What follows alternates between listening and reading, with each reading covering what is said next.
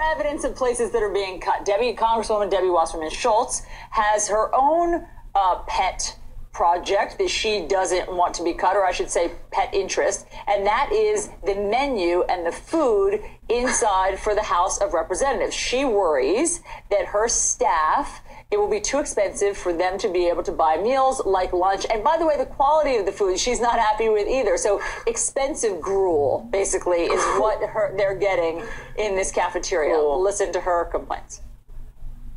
We have to come together and promote initiatives that improve the quality of life in the House of Representatives. We already have employees who are making a sacrifice to engage in public service as a career choice, being priced out of being able to actually eat a high-quality meal should not be one of the challenges that they face. Now, we're all really concerned about the congressional staff being priced out of a good meal. Right, so let me get this straight. We're cutting the military, we're cutting the White House tours.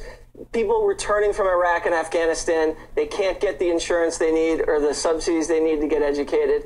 And she's trying to gain sympathy here for these rich, preppy White House staffers that need to pay $7 for a nice meal at the cafeteria in D.C., and now they want to raise it to $10. Is that what I'm getting from her? Yeah, exactly. And furthermore, she says the quality of the food. And by the way, if you look at the quality of the food, even lowering it, it's still better than the school lunches most of our kids get to eat across this country.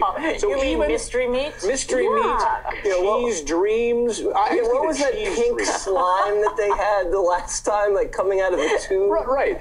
Yeah, do you ever have better than that. You grew up in Pennsylvania. We used to have cheese dreams. It was literally, you take hamburger buns, like the enriched flour ones, they'd break it in half, and they'd drizzle cheese on it, and they'd melt it, and that was lunch. That sounds delicious, number one. Compared to the gelatinous food that I had in my cafeteria, which was completely indefinable. I mean, it was just a sort of a Jell-O? It was a gelatinous meat Where texture. did you go to school? North Korea? New Jersey.